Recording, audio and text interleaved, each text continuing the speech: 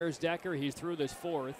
He doesn't. He's probably lifted. And Decker hits it up high and deep out to left field. Den Decker going back. Turner going back, and this ball is gone. An opposite field home run. Jeff Decker.